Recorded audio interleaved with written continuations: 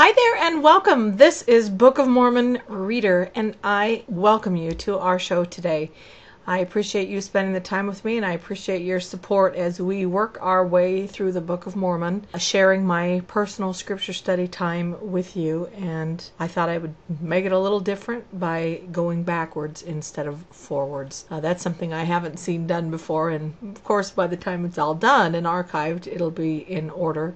But such as it is, I'm going backwards, and we're doing 3rd Nephi 20, which has some really very interesting things that I have never really considered before. And so sometimes we can get a little confused by scriptures, but hopefully today there's been a few things that I've studied that were quite interesting. Here we go. The Book of Mormon, 3rd Nephi, chapter 20. And it came to pass that he commanded the multitude that they should cease to pray, and also his disciples. And he commanded them that they should not cease to pray in their hearts. And he commanded them that they should arise and stand up upon their feet. And they arose up and stood upon their feet. And it came to pass that he brake bread again, and blessed it, and gave it to the disciples to eat. And when they had eaten, he commanded them that they should break bread and give it unto the multitude. And when they had given unto the multitude, he also gave them wine to drink, and commanded them that they should give unto the multitude. Now there had been no bread, neither wine brought by the disciples, neither by the multitude, but he truly gave unto them bread to eat, and also wine to drink. And he said unto them, He that eateth this bread eateth of my body to his soul, and he that drinketh of this wine drinketh of my blood to his soul. And his soul shall never hunger nor thirst, but shall be filled. Now when the multitude had all eaten and drunk, behold, they were filled with the Spirit, and they did cry out with one voice, and gave glory to Jesus, whom they both saw and heard. And it came to pass that when they had all given glory unto Jesus, he said unto them, Behold, now I finish the commandment which the Father hath commanded me concerning this people, who are a remnant of the house of Israel. Ye remember that I spake unto you, and said that when the words of Isaiah should be fulfilled, behold, they are written, ye have them before you, therefore search them. And verily, verily, I say unto you that when they shall be fulfilled, then is the fulfilling of the covenant which the Father hath made unto his people, O house of Israel. And then shall the remnants which shall be scattered abroad upon the face of the earth be gathered in from the east, and from the west, and from the south, and from the north, and they shall be brought to the knowledge of the Lord their God, who hath redeemed them. And the Father hath commanded me that I should give unto you this land for your inheritance. And I say unto you, that if the Gentiles do not repent after the blessing which they shall receive, after they have scattered my people, then shall ye, who are a remnant of the house of Jacob, go forth among them, and ye shall be in the midst of them, who shall be many, and ye shall be among them as a lion among the beasts of the forest, and as a young lion among the flocks of sheep, who, if he goeth through, both treadeth down and teareth in pieces, and none can deliver. Thy hand shall be lifted up upon thine adversaries, and all thine enemies shall be cut off. And I will gather my people together as a man gathereth his sheaves into the floor. For I will make my people with whom the Father hath covenanted. Yea, I will make thy horn iron, and I will make thy hoofs brass. And thou shalt beat in pieces many people, and I will consecrate their gain unto the Lord, and their substance unto the Lord of the whole earth. And behold, I am he who doeth it. And it shall come to pass, saith the Father, that the sword of my justice shall hang over them at that day, and except they repent, it shall fall upon them, saith the Father, yea, even upon all the nations of the Gentiles. And it shall come to pass that I will establish my people, O house of Israel. And behold, this people will I establish in this land, unto the fulfilling of the covenant which I made with your father Jacob. And it shall be a new Jerusalem, and the powers of heaven shall be in the midst of this people. Yea, even I will be in the midst of you. Behold, I am he of whom Moses spake, saying, A prophet shall the Lord your God raise up unto you of your brethren, like unto me. Him shall ye hear in all things whatsoever he shall say unto you. And it shall come to pass that every soul who will not hear that prophet shall be cut off from among the people. Verily I say unto you, yea, and all the prophets from Samuel and those that follow after, as many as have spoken, have testified of me.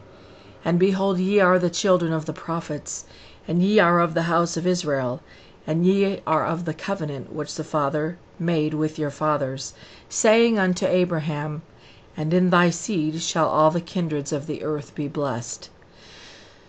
The Father having raised me up unto you first, and sent me to bless you in turning away every one of you from his iniquities, and this because ye are the children of the covenant. And after that ye were blessed, then fulfilleth the Father the covenant which he made with Abraham, saying, In thy seed shall all the kindreds of the earth be blessed, unto the pouring out of the Holy Ghost through me upon the Gentiles, which blessing upon the Gentiles shall make them mighty above all, unto the scattering of my people, O house of Israel. And they shall be a scourge unto the people of this land. Nevertheless, when they shall have received the fullness of my gospel, then, if they shall harden their hearts against me, I will return their iniquities upon their own heads, saith the Father. And I will remember the covenant which I have made with my people. And I have covenanted with them that I would gather them together in mine own due time, that I would give unto them again the land of their fathers for their inheritance, which is the land of Jerusalem, which is the promised land unto them forever, saith the Father.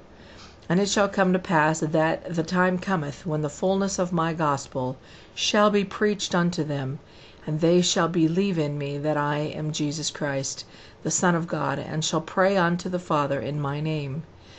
Then shall their watchmen lift up their voice, and with the voice together shall they sing, for they shall see eye to eye. Then will the Father gather them together again, and give unto them Jerusalem for the land of their inheritance. Then shall they break forth into joy. Sing together, ye waste places of Jerusalem. For the Father hath comforted his people, he hath redeemed Jerusalem. The Father hath made bare his holy arm in the eyes of all the nations, and all the ends of the earth shall see the salvation of the Father, and the Father and I are one. And then shall be brought to pass that which is written, Awake, awake again, and put on thy strength, O Zion. Put on thy beautiful garments, O Jerusalem, the holy city. For henceforth there shall no more come into thee the uncircumcised and the unclean. Shake thyself from the dust. Arise, sit down, O Jerusalem. Loose thyself from the bands of thy neck, O captive daughter of Zion. For thus saith the Lord, Ye have sold yourselves for naught, and ye shall be redeemed without money. Verily, verily, I say unto you, that my people shall know my name, yea, in that day they shall know that I am he that doth speak. And then shall they say, How beautiful upon the mountains are the feet of him that bringeth good tidings unto them, that publisheth peace, that bringeth good tidings of them of good unto them of good, that publisheth salvation, that saith unto Zion, Thy God reigneth. And then shall a cry go forth, Depart ye, go ye out from thence, touch not that which is unclean, go ye out of the midst of her, be ye clean that bear the vessels of the Lord. For ye shall not go out with haste, nor go by flight. For the Lord will go before you, and the God of Israel shall be your rearward. Behold, my servant shall deal prudently. He shall be exalted and extolled, and be very high. As many were astonished at thee, his visage was so marred, more than any man, and his form more than the sons of men. So shall he sprinkle many nations. The kings shall shut their mouths at him, for that which had not been told them shall they see, and that which they had not heard shall they consider. Verily, verily, I say unto you, all these things shall surely come, even as the Father hath commanded me. Then shall this covenant which the Father hath covenanted with his people be fulfilled, and then shall Jerusalem be inhabited again with my people, and it shall be the land of their inheritance.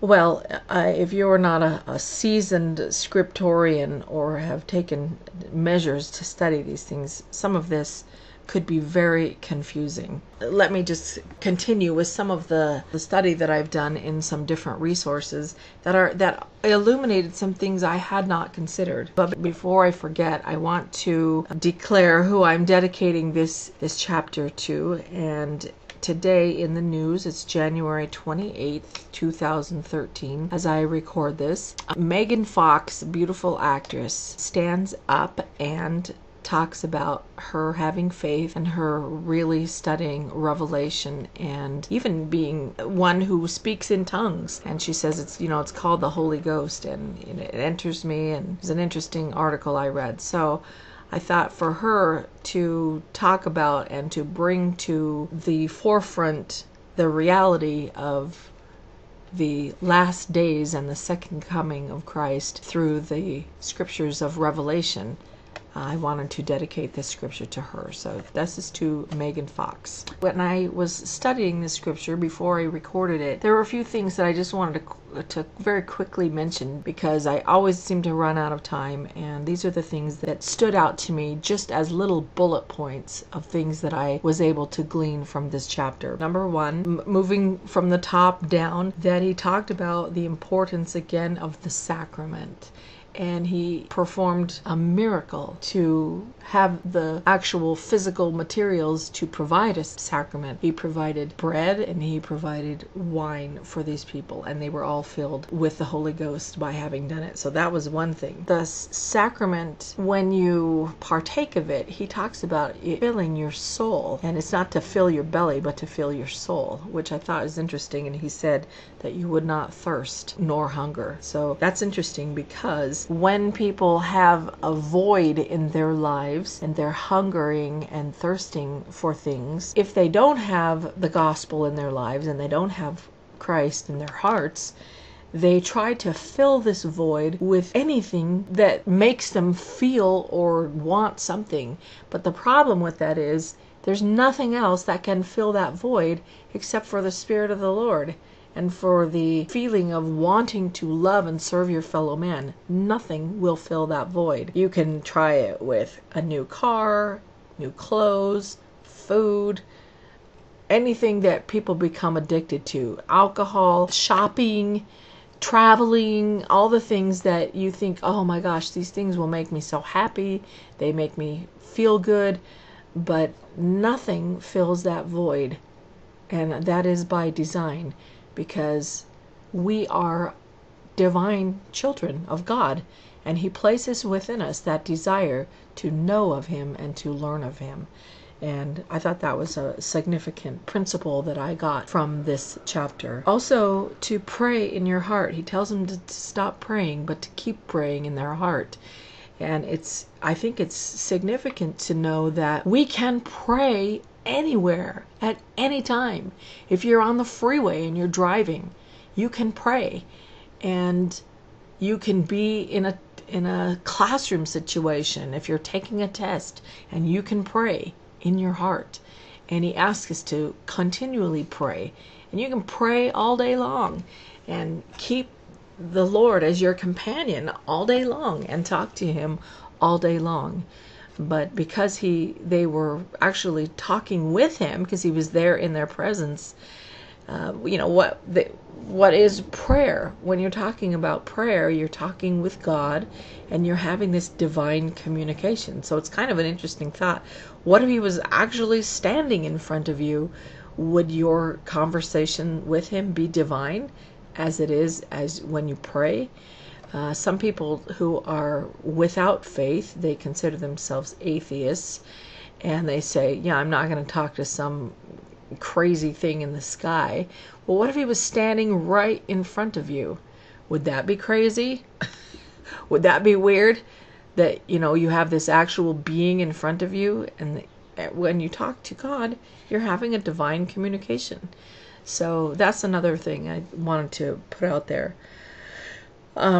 Also, he talks about fulfilling the covenants. This is huge because, again, this will read, instead of as a prophecy that he talks about being fulfilled, that one day this will be like history because it has been fulfilled. That's another thing I pulled out of it, is that the Lord always, always fulfills his covenants. And man may try to thwart his efforts to have all these things come to pass, but nothing will stop the work. Nothing will stop the work. In fact, we have great evidences of the Lord hastening his work. And I did mention in my last recording about the Lord hastening his work, but I wanted to have a little follow-up on that if you're listening on a daily basis with me. I went to the Los Angeles temple on Saturday, and we went to a 1:30 p.m. session, and I swear I have never seen so many people in a single session, and it was something to behold. And there were some things that were different about it than other sessions I have been to. Usually when I go to the temple, they maybe have, the first time that you go to the temple, if you've never ever been, the first time you go to receive your own endowment or gift from the Lord, and you go to receive instructions of what to do after this life as you return to Heavenly Father, what to do. And so the first time that you go for yourself. And after that, every time after that, you go in behalf or in proxy for someone who has already passed away.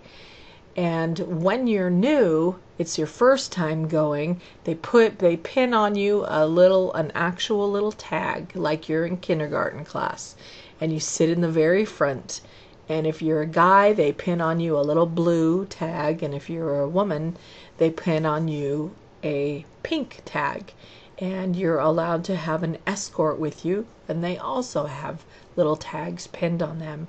And that is as an indicator that, number one, they're going to sit in the front, and number two, they're going to have special assistance, that they'll have someone there to guide them through the experience.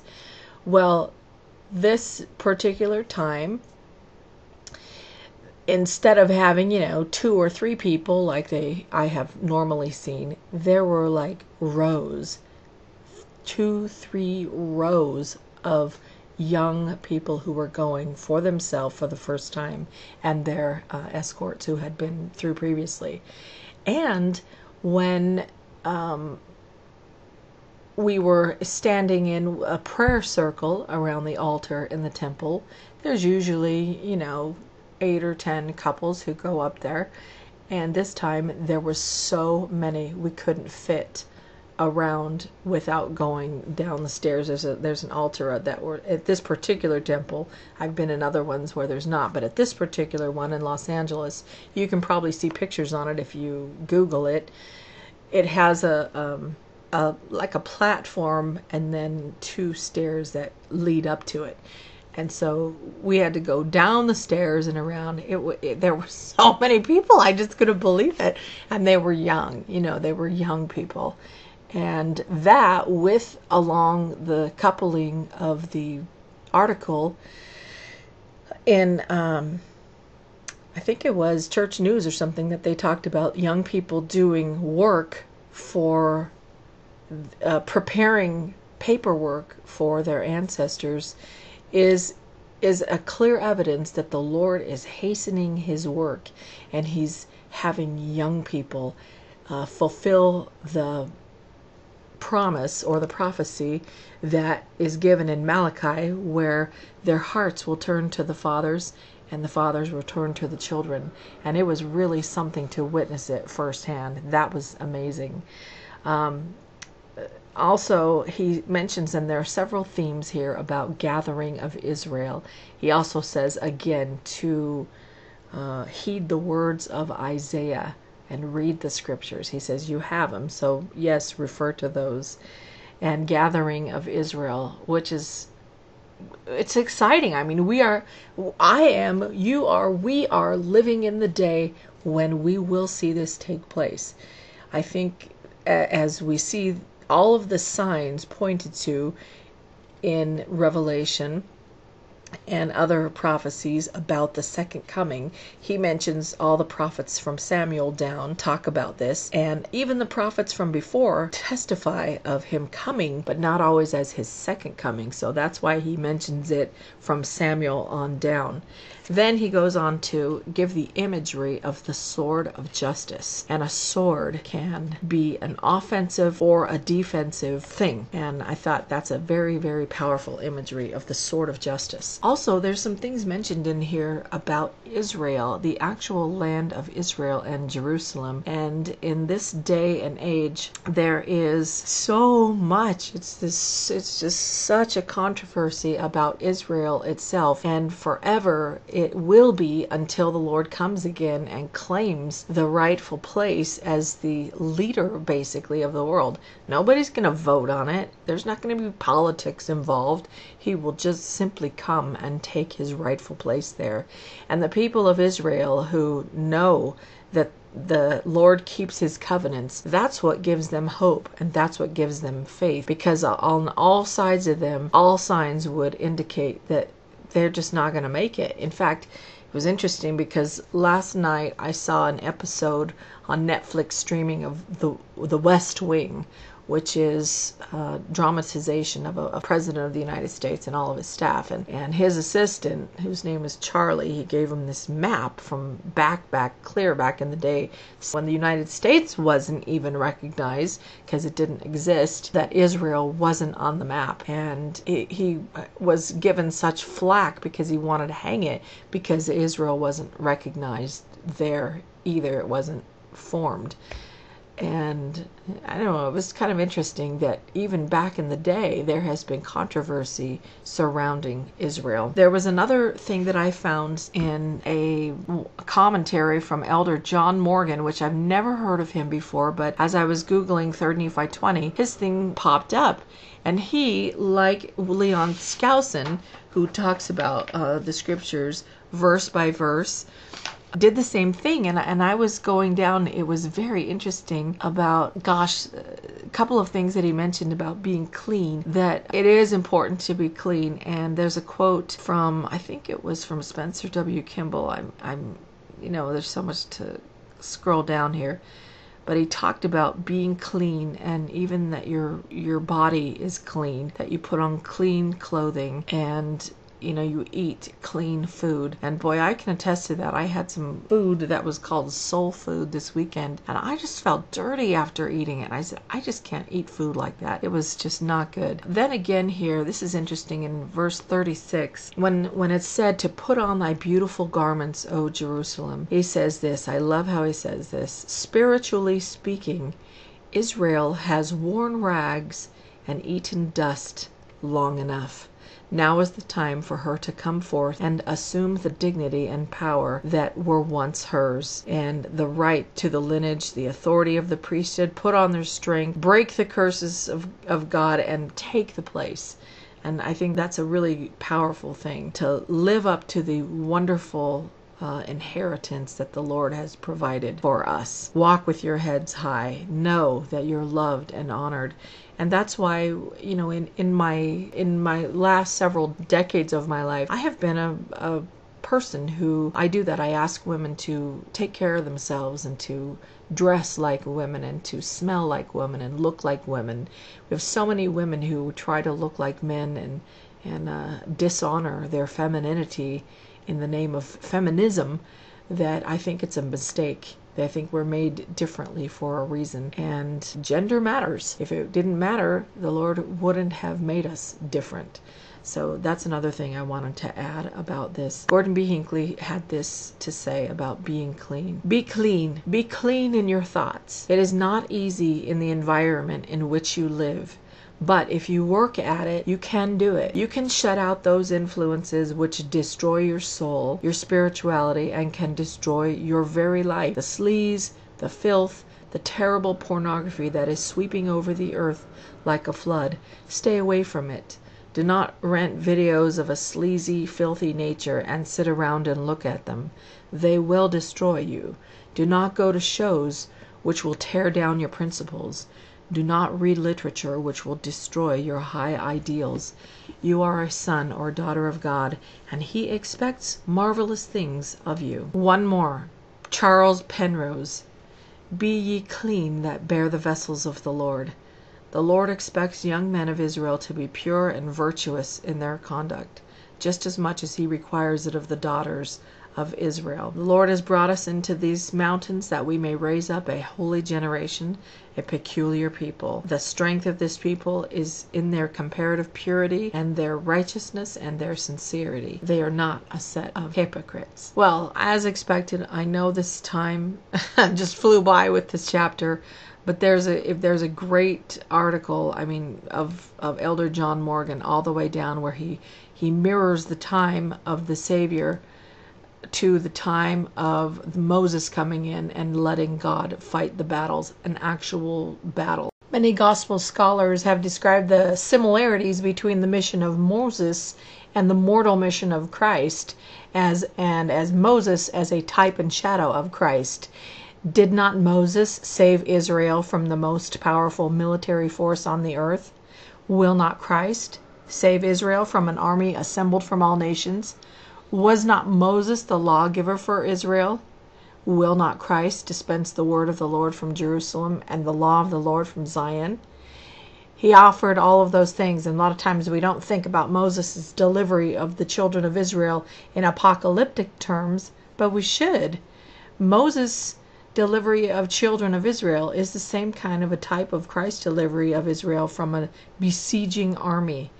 And that's one of the cool things that Morgan talks about in his laying out each verse by verse, and he compares the plagues of Egypt to the apocalyptic destruction of the wicked. So that's definitely worth a look at.